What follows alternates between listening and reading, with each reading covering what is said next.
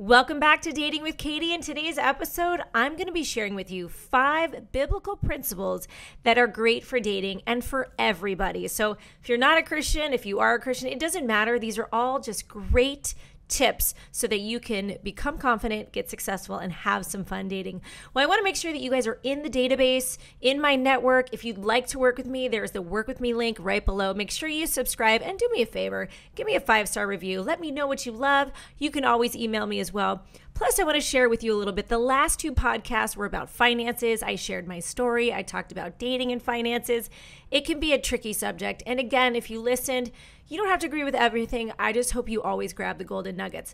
But I would love for you to do, if you do not have someone who is helping you in that financial sector of your life, like I did not, make sure you reach out to my personal finance guy. His name is Ryan. Information is right below. You know, I always liken it like you want to be with someone who is on your team. You want to date someone who is for you, who is helping you build your life. Ryan has helped me do that. When we started years ago, I literally had no vision on how I could build my finances. And he has helped me tremendously. He's helping my children. Get your kids involved in their finance game. Reach out to him. His phone number, his email, all of his information is right below. So thank you, Ryan, for sponsoring.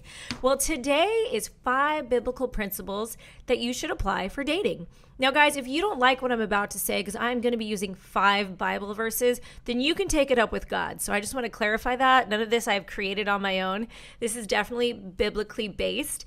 And if you don't know, I am a believer, and it's interesting. God's really been doing some stuff in my life to shake it up, and that I share in other places. But these are 5 things, and I'm going to be specific to one is for women and one is for men, so you want to wait and listen for those.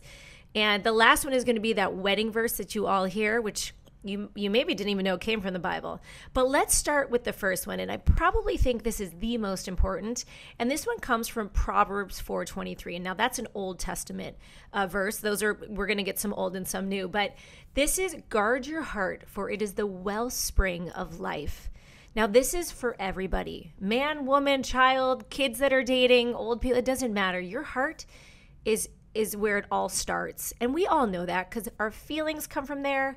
Our thoughts come from there. Everything comes out from your heart, and you've got to make sure that you are not giving it away to everybody. And that comes with just emotional giving it away, physically giving it away. You know, I liken that to almost being like a piece of tape. The more you go and have sex with everybody, the less sticky you are.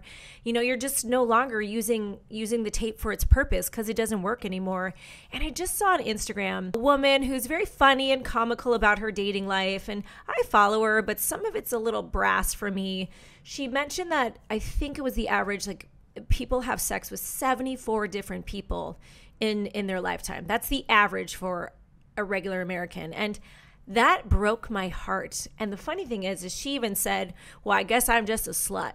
Something to that extent. And you know what? That's not pretty. Like, that is a scary statistic, especially in this day of STDs and STIs is the new terminology. And just your heart.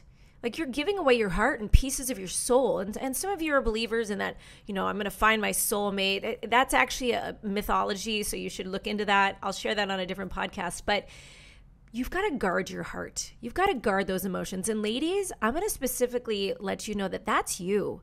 I know some of us get all jaded and we get a little like confused inside. We're dating these guys or not being clear. Well, then you need to let them go. Because if a man is not making your heart feel safe, and guys, I hope you hear this, your job is to make her feel safe. If he is not doing that, then you should not be with him. You should not be dating him. You should not be with him, period. So guard that heart, because that is yours. It's valuable. It's the source of your inspiration in your life, and you need to stay heart healthy. I used to work with the American Heart Association, and heart healthy is it. So guys, make sure that you are guarding that. Now, one of the ways you can tell if you are, this is another Bible verse. It says, out of the overflow of the heart, the mouth speaketh. So when I listen to people, even when I'm reading Instagram stories, even when I talk to clients or people who I might potentially put on dates, I listen for how they speak about dating. And if there's a lot of bitterness spewing, I call that the bitter Bob and the bitter Betty, your heart is not right. And so I recommend you go listen to my 4 Foundations podcast. That's episode 2. It was that important that I episode 2'd it, right? Made it early in my podcast career. Well, let's move on. Now, this one is for all the manifestors out there, which, hey, I'm all about believing for something and in going for it. You've got to do the work as well. and God is good, so he will open doors where you can't. But here's my favorite all-time Bible verse, and this is my personal life verse, and it's Psalms 37:4, and it says, "Delight yourself in the Lord, and he will give you the desires of your heart." Now, some of you believe in the universe. I actually believe God created the universe, so you are believing in God, and he will give you the desire of your heart. Now, ironically, there's another Bible verse says that seek your face, O Lord, I will seek. And that's really what our heart wants, is God. Because I'm going to tell you, there is no person, no man, no woman who will ever be able to satisfy all your needs. And that is where the world is getting it wrong. We are hoping to find our perfect person, the person on our list that we're manifesting for, the other half, the better half, the person who completes you. All of that is nonsense. It's silly, worldly jargon. And I can tell you this, that no person, no man, no woman will ever fully satisfy you or even know you to the depth that God, who created you, will. So please delight yourself in the Lord, and he will give you the desires of your heart. Now, some of those desires might be a little crazy. And I know some of you are like, well, my list is long, Katy. If you haven't heard me talk about the list, your list should be all about the character qualities of someone and how they treat you. So you might need to rewrite that list. But there's nothing wrong with desiring to be in a relationship, to have children in a family. And I want to encourage you that if that truly is your heart's desire, keep working for it. It's not going to come to your front door. I know some of you are 38 years old, 40 years old, single women, and you want to have kids in a family, then get out there and get dating. Start doing the work to find that. It's like I say, God helps the birds, right? But he doesn't build their nest, but he gives them everything they need to go find what they need to so they can build the nest. So delight yourself in him, and he will give you the desire of your heart. Well, let's move on to the next one. And this is for you ladies. And guys, listen to this, because this is a great rubric of what you should be looking for. And I'm going to read it directly here. So this is Proverbs 31. Now, Proverbs is a book all about wisdom, which is great, especially in this day and age. It is good to be wise about dating. And now you guys know me. I love a lot of rules, practical tips. I'm very pragmatic, a little bit more of a merger than the romance scene over here. And when you read stuff from the Word of God, when you read the Proverbs and his wisdom, you can find some encouragement for daily life on how to do life right. But his last chapter, and he saved the best for last, is Proverbs 31. And this is a king, and I'm no biblical scholar, but this is a king, and he is speaking of the wife of noble character. Now, men, if you are just looking to play around, this will obviously not pertain to you, and you shouldn't even be looking for these women, because the quality good man who wants the long-term relationship, who wants to put a ring on it, who wants to be in something that the world is not seeing anymore. Divorce, relationships are falling apart because everyone's doing it like the world. And that makes me sad, because I believe in relationships and long-term and marriage. And I just took a poll, and so many of you did as well. So let me read this to you. Proverbs 31, woman. It says, "A wife of noble character, who can find? She's worth far more than rubies." Did you hear that? Ladies, you are valuable. Her husband has full confidence in her and lacks nothing of value. Ladies, here it is. She brings him good, not harm, all the days of her life. So if you want to go complain about your man, that's not what she does in Proverbs 31.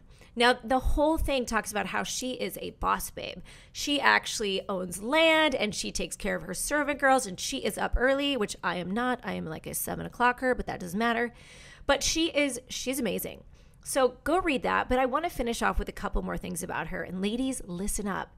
It says in Proverbs 31:25, she can laugh at the days to come.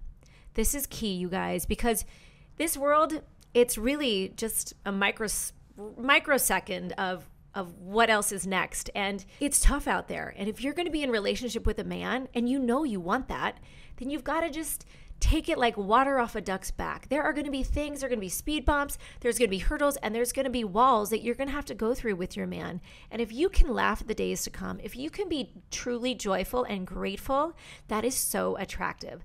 Lastly, it says in verse 30 that charm is deceptive and beauty is fleeting, but a woman who fears the Lord is to be praised. Now, you guys know I'm all for taking good care of yourself and showing up as your best self and doing what you need to do. But you can do all of that, and deep inside, it could matter not at all. Even in my 7 steps to sexy, in lesson 2, I tell you what really is sexy to a man. So go buy that program, ladies, and learn what men really, really think is sexy. But a woman who fears the Lord is going to be all of this. And so guys, keep your eyes out for that. And ladies, you become that.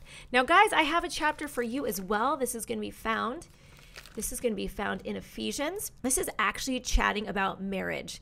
And now I know some of you are not marriage minded, but hey, look, if you're an LTR kind of guy, long-term relationship, you need to be thinking like this. And ladies, you need to be looking for a man who can do this. Now, this chapter is chapter 5. I'm going to talk a couple verses. So go read the whole context. It's always important, but this is a short podcast. Now, chapter 5, verse 21 says this about relationships. Submit to one another. Okay, did you hear that? It goes both ways. Submit to one another. Now, the Christian idea of relationship is not women just submitting and doing whatever he says. But a good man will be 51% leadership and she's 49. Why is that, Katy? Only because he has to actually take the brunt of the full responsibility. I've had many businessmen say, Katy, 50-50 is never a good idea in business. It has to be 51-49 because there has to be one person who makes that decision, or sometimes things don't go. Now, ladies, this is where you need to submit. But here's the beauty of that 51%. He needs to do this. It says, husbands, love your wives. And it says, he who loves his wife loves himself. So he's only going to want to do the best for you if you're in a relationship with a man who really loves you. After all, no one ever hated his own body. This is what verse 29 says. But he feeds and he cares for it, just as Christ did the church. Now, guys, you should be caring for her beyond just wanting sex and taking her out to nice dinners. You should care about the details of her life. And ladies, that's how you know when he truly, truly loves you. But now the sad thing is, in this world, love is such a misconstrued idea. A lot of people mix up feelings for love. And now love is a choice, is kind of how I see it. You choose every day to choose that person again and again in that relationship. But let me tell you what the Bible says love is. And this is a big, mighty call. So you need to gird your loins right now, and you need to wrap your heads around this. And you hear this at weddings all the time, but you should be implementing it way before a wedding. And you should know this and put it to memory, because love is patient. And you'll find this in 1 Corinthians 13:4. Love is patient. Love is kind. It does not envy. It does not boast. It is not proud. It is not rude. It is not self-seeking. It is not easily angered. Woo!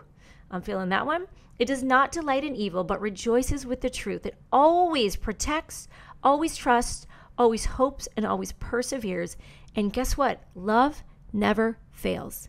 Now, this is a tall ask, a very big ask, to expect someone to do these things all the time for you. But by the way, you should be doing that for them as well. And that is why the truth is God is love. You're never going to find any human being, and not even a dog, who can meet all these needs. I know some of you are like, well, my dog is perfection. No, your dog is not perfection either. And your children will never be perfection, but God is. And this is where I'm saying the world is getting it wrong. The world is reaching out for things and relationships and travel. And I love all that. But without God as your foundation, you're just building on sand. You guys need to have a foundation that is firm and secure. And I talk about this in my 4 foundations. First and foremost, you have to know where your hope, love, and joy comes from. Because it can't come from outer circumstances, because those will change, you guys. So I want you to listen to these 5 verses. I'd love to hear some feedback. And I think the Word of God just has some great value to what we're doing in dating. I do think it can help you get confident, because the Word of God tells you He loves you no matter what. I do think it can help you get successful and make sure that you're choosing the right person. And I think you can just go have fun dating again. I don't know what the Word of God says about dating. There's not a whole lot in there. But I know that God is a God of joy, and He's a God of fun, and He is the God of relationships. He created it, and we're better together. So when you get the right mindset, you will start to attract the right person, you guys. Well, thank you so much for listening to this podcast. Make sure that you have subscribed. Send this to a friend. I know it might be a little off the cuff to be hearing about Christian values in dating, but I'm telling you, I really think this is where the world's getting it wrong, and where we, my 20%ers, those of you who are listening right now, can get it right. And make sure to go check out my new courses. I have Confidence 101 for men. I also have my 7 Steps to Sexy for women. And yes, you can be Christian and still be sexy, because you're going to find out how to get there and what it really means. You guys, thanks so much. And until next time, get confident, be successful, and go have some fun dating.